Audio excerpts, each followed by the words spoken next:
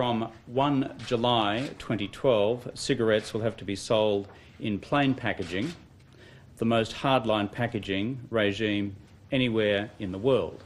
Australia is picking a fight with tobacco companies. New legislation requires plain, logo-free packaging.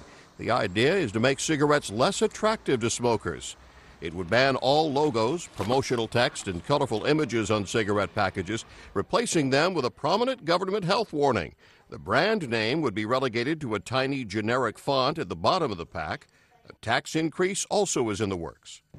I'm not in the business of defending smoking. I want to make that absolutely clear. But I also want to make it absolutely clear that this is not a health policy. This is a tax grab. I don't think it's going to stop anybody. I think the only thing that's going to stop people is the actual price increases. Australian retailers say the tax hike would hurt their business. Government officials argue that cigarettes kill, so they say ultimately the legislation is in the people's best interests. Tobacco companies are blasting the packaging crackdown and vow to fight it in Australian courts.